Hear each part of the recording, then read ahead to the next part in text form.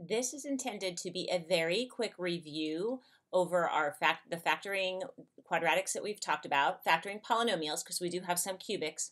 And how to use this flowchart. First question, is there a GCF that can be factored out of the whole expression? Please make sure you do that first. So I'm going to come back to this as we work through some problems. So right here, first problem, is there a GCF? Yes, there's an x in each term. Remember, terms are separated by plus or minus signs. This is a binomial because there's two terms. So when I factor this, I can factor out an x. It's just the distributive property backwards, and I'm left with x plus 3. That is done. It is factored. There's nothing else to do. Here, is there a GCF? Yes. Look at the numbers. I can factor out a 4. And the variables, I can factor out an x. I'm left with 2x minus 3. You can always check this with the distributive property. 4x times 2x is 8x squared. 4x times negative 3 minus negative 12x. Next problem, is there a GCF? No. So where do we go next? No. How many terms are in the polynomial? Well, there are 3 terms, which makes it a trinomial. Is it a special case? We're going to talk about those in just a minute. It's not a special case, no. Is the coefficient of x squared a 1? Yes, it was. So then it says to do a diamond problem and factor. So that's what we're going to do. So you can do a diamond problem. Remember, the product goes here, the sum here. So the product is negative 12. The sum is negative 4. I'm looking for 2 numbers that multiply to a negative 12, which means one's negative and one's positive. And the difference of the 2 numbers has to be 4. So that means we're looking at negative 6 and a positive 2. So I do the diamond problem and I can factor. I don't need the box because it's just an x squared. So I'm going to have x minus 6 times x plus 2. And that's done. Number 4, remember the first question to ask, is there a GCF? Yes, there's a 3 that can factor out, so you do that first. Now I have to look at what's left. How many terms does it have? 3. Is it a special case? No. Is the coefficient of the x squared a 1? Yes. Do a diamond problem and factor. So our product is 10, our sum negative 7. So to have a negative sum and a positive product means both numbers are negative. So negative 5 and negative 2. I don't need a box because it's just an x squared. The 3 is one of the factors. And then we have x minus 5, x minus 2. Remember, the order wouldn't matter. It could be x minus 2 and x minus 5. That part wouldn't make a difference. Next problem. Is there a GCF? No. Okay. So then let's look at our factoring flowchart. How many terms are in the polynomial? 3. Is it a special case? No. Is the coefficient of x squared a 1? No. It was a 2. So do a modified diamond to fill in the box and factor. So remember our modified diamond, you're multiplying 2 times negative 5, and the sum is negative 9.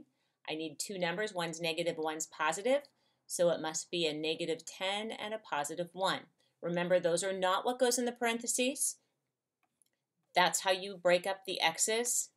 The 2x squared goes here, the negative 5 goes here. I'm going to place the negative 10x here and the 1x here. It wouldn't matter though, I could switch those around. Then I'm going to pull common factors out of the top row. So I would have a 2x and an x.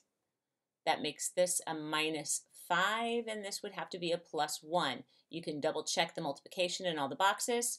So we get 2x plus 1 and x minus 5 would be my factorization. Next problem. Start with the first question. Is there a GCF? Yes. I can factor out a 2, so I start with that.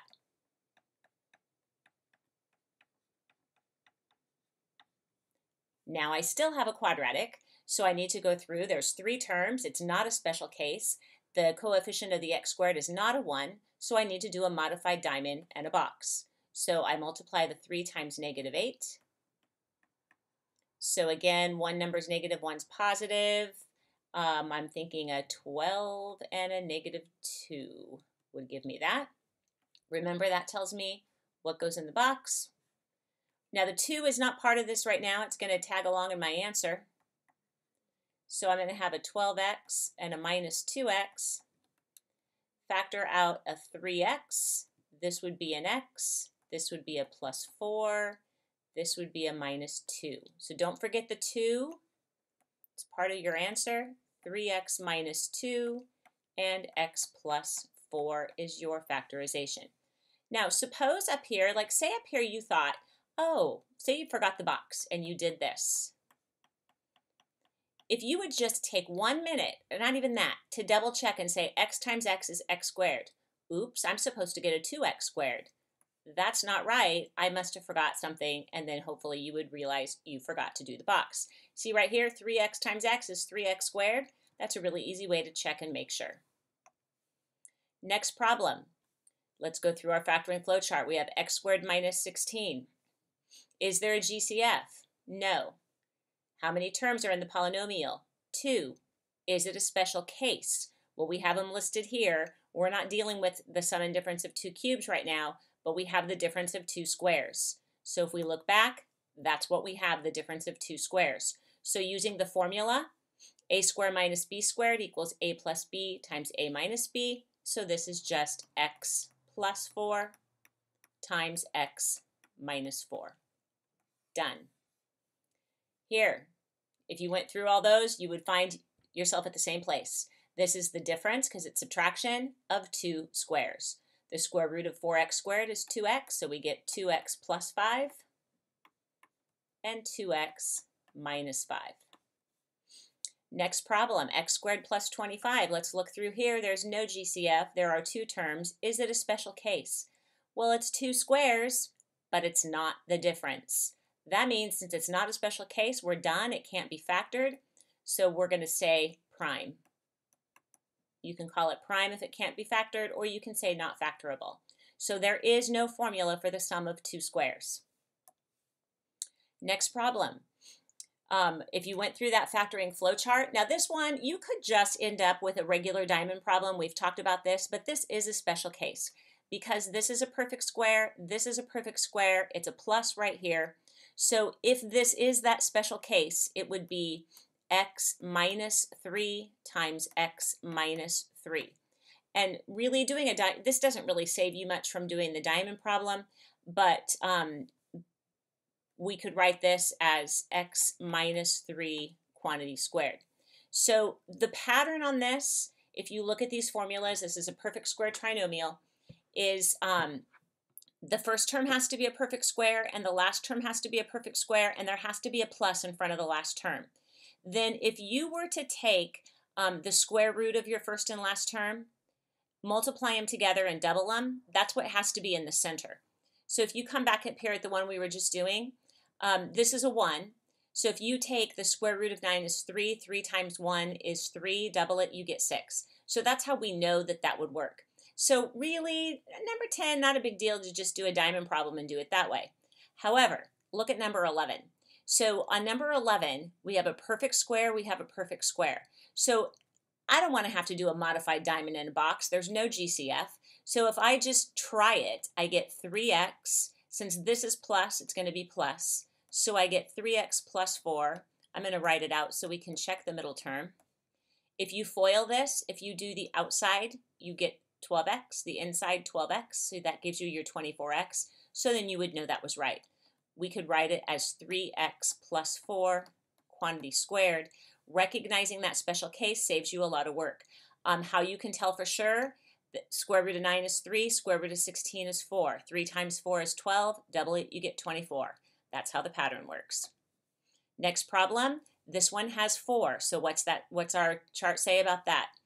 If you get to the how many terms are in the polynomial, 4 terms, try grouping, and I even drew a little picture of a box there for you. So we're going to make a box, put 1 term in each box. The constant's going to go down here. The highest power goes here. Common factor out the top row, we get an x squared, which makes this an x, which makes this a minus 5, which makes this a plus 2.